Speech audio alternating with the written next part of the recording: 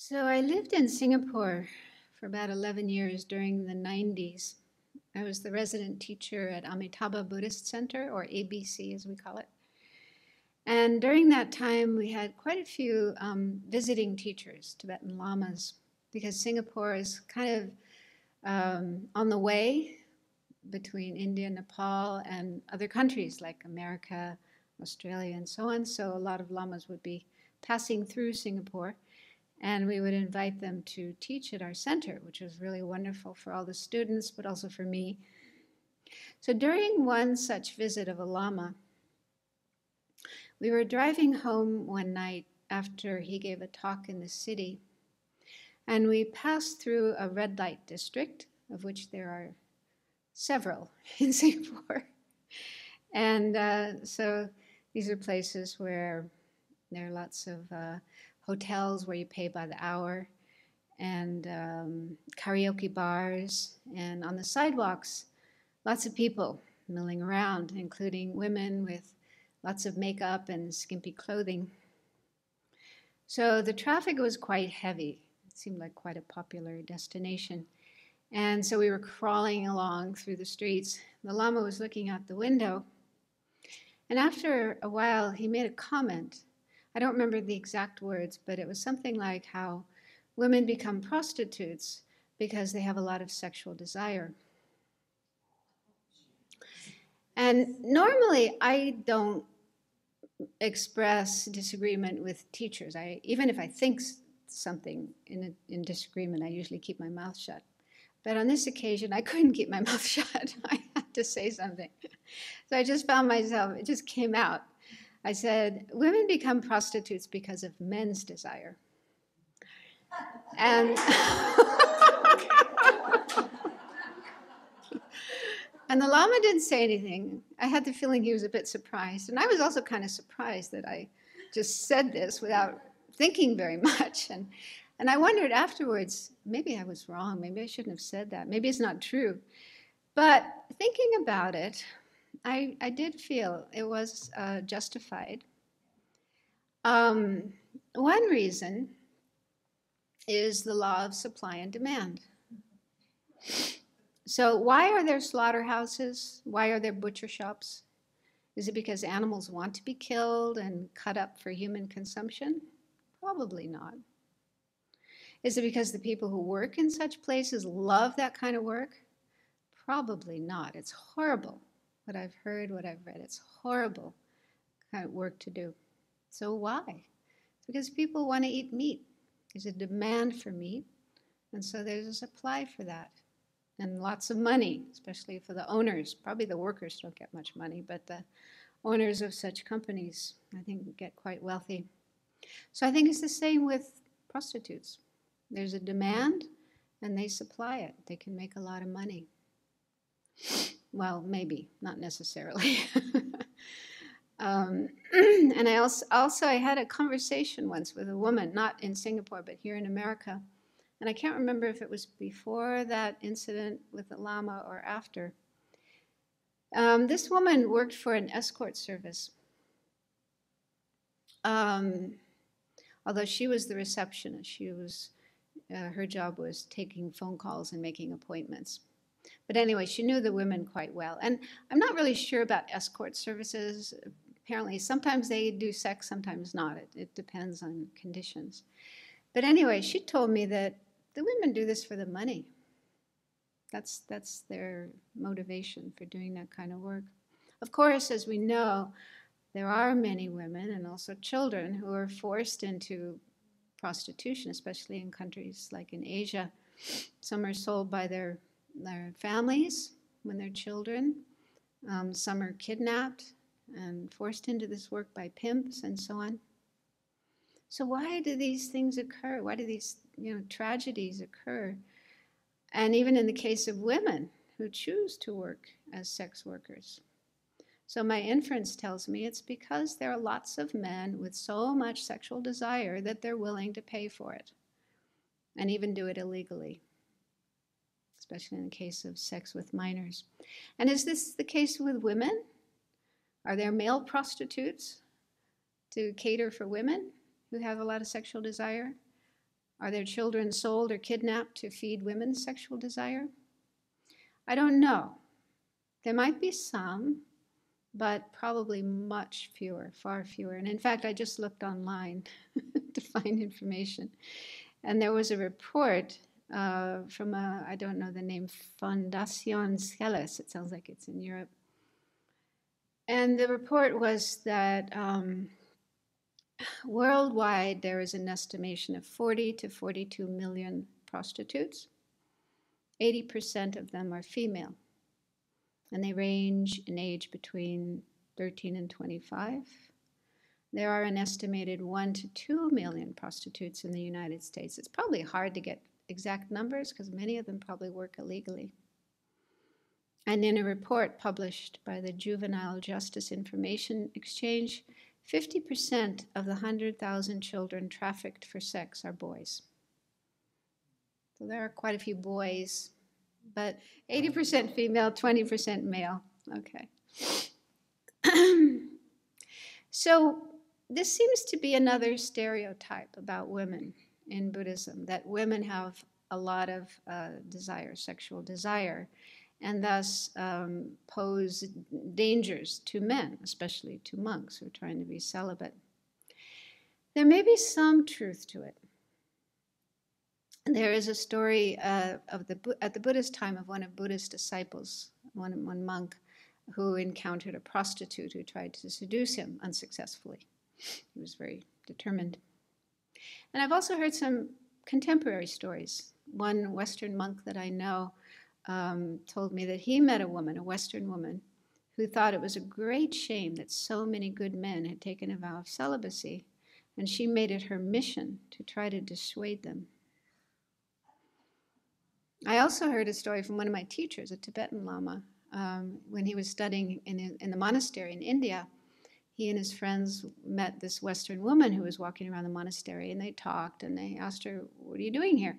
And she said, "I'm looking for a husband." And they tried to tell her, "Well, this is a monastery. We're monks. Maybe you should go to the Tibetan settlement." She said, "Oh, I've been there already, but I didn't find any good men. All the good men are here."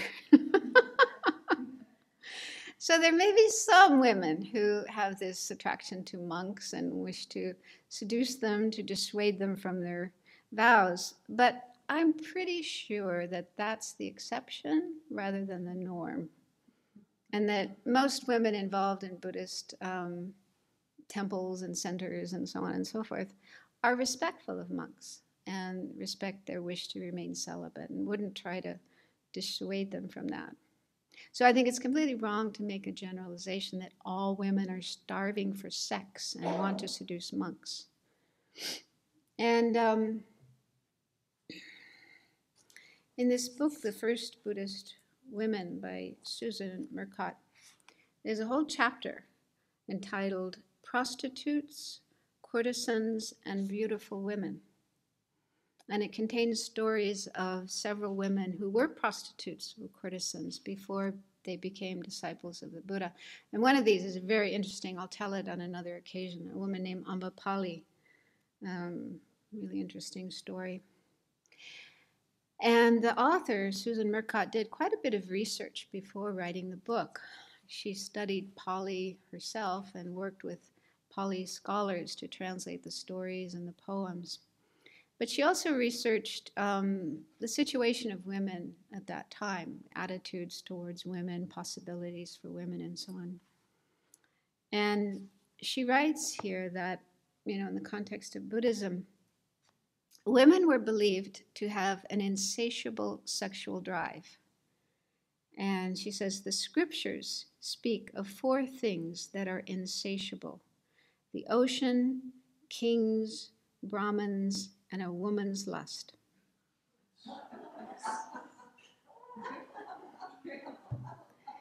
So, how true is this?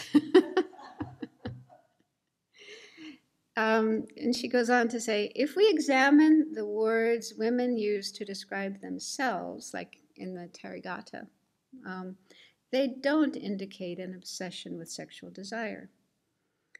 The women of this chapter, presumably the ones with the most insatiable drives, refer to their desire no more frequently than other women in the Therigatha, nor more often than monks in the Therigatha.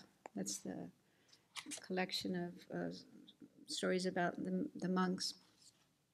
When we try to pinpoint the source for this assumption of women's insatiable sexual desire, we find it, in fact, to be the obsession of men, particularly of male renunciants.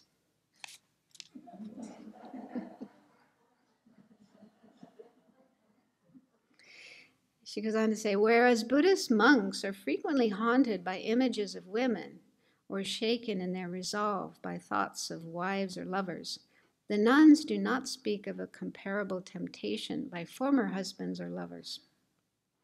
The impression is that when these women had strong sexual feelings, they didn't project them outwards or blame men for them.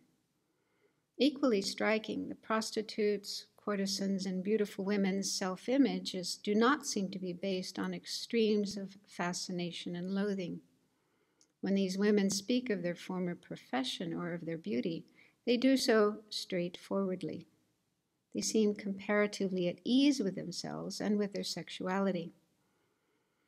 Consequently, they appear to be at ease with their decision to become renunciates without needing to express derision of the opposite sex, like some of the most extreme Buddhist monks.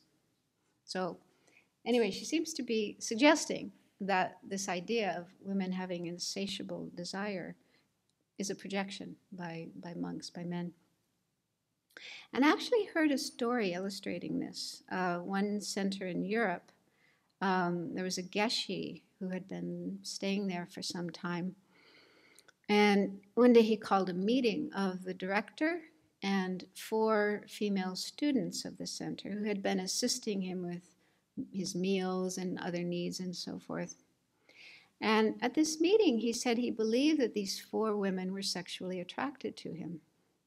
And they were all shocked and denied that it was true. And I think they were all married. One was, in fact, the director's wife. So both the director and his wife were present at this meeting, and they were really shocked. And this unfortunate meeting eventually led to the geshe's departure from the center. I'm not sure if it was his choice or their choice or it was mutual, but anyway, it just left a really kind of bad feeling in the minds of the people in the center.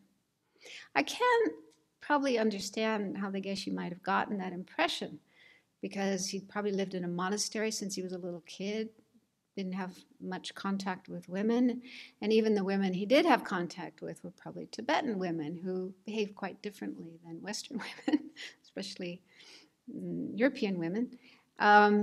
So perhaps these women in the center were just very friendly and very caring, very devoted, very eager to help him with his needs, and he misinterpreted this friendliness for sexual or romantic feelings. So I can kind of understand his point of view. But I think there's probably also some projection. It's so easy to happen. Okay, so anyway, I'm just throwing this out. I don't know what solutions there are, except, as the Dalai Lama said, we need to investigate statements that we find in the Buddhist texts, the Buddhist teachings, or if they're expressed by Buddhist teachers or monks. Don't just take them as true, but examine them. Maybe we can do more research to check if, there are any facts about this. And I was thinking, too, it might be helpful to have some basic sex education classes in the monasteries. But that has to come from them. I'm not sure if they would agree if we proposed that.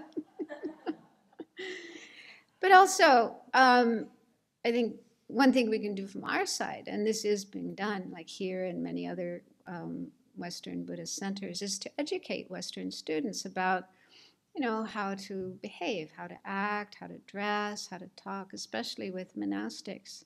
Because sexual desire can be subtle and hard to detect, and it may reveal itself in our behavior, even if we're not aware of it consciously.